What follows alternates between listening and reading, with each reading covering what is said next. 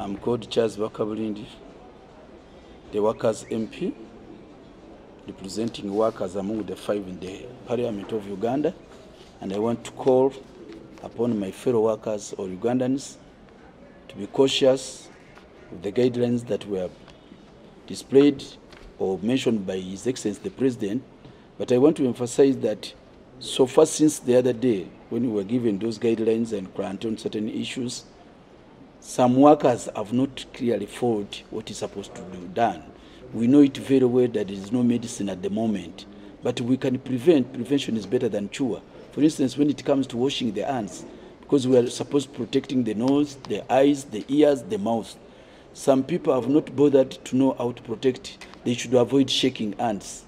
And they should know that the more you wash your hands, the better for you to prevent this disease, the so-called COVID-19 attacking you.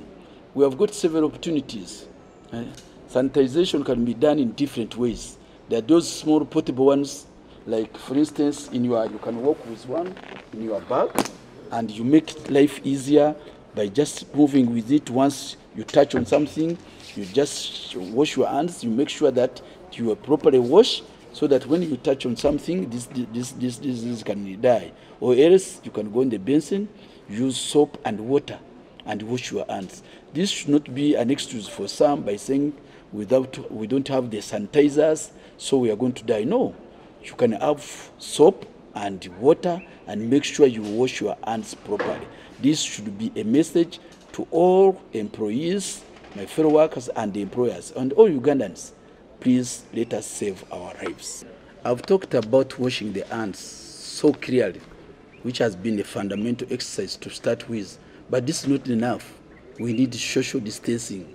If you have been sitting together and squeezing each other, this is dangerous. If you have been sitting in the taxi and squeezing each other, and I would advise that even in the taxis, if it is a 14-seater, you sit about 8 so that you don't squeeze each other.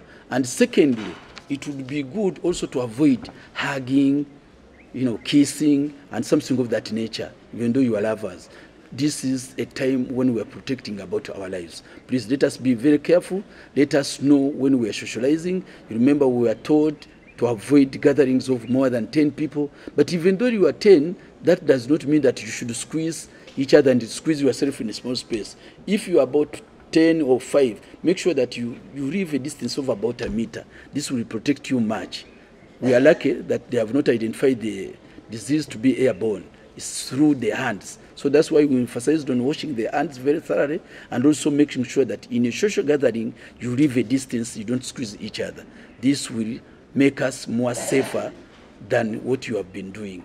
Change your lifestyles, avoid shaking hands, avoid hugging, avoid being so much close, and for instance, like in the car, and if possible, if you are seated on the border, please make sure you sit there alone, not 3 people on the border or 2 people. That will give you more chances of being in body contact. I would also like to nominate some personalities who could also send more messages to the public, like His Excellency the Vice President of Uganda. If you could get his voice, it would be good. I would also like to nominate the Right Honorable Speaker of Parliament, also to send the message the people of Uganda. I cannot forget to nominate my fellow colleagues representing the workers in the Parliament, like Honorable Adinaitwe Bakajara, Honorable Samuel Moki, Honorable Agnes Kunihira, and Honorable Rwabusheja Margaret. If all can come out and give their voice out, I think we shall be doing a good service to the nation.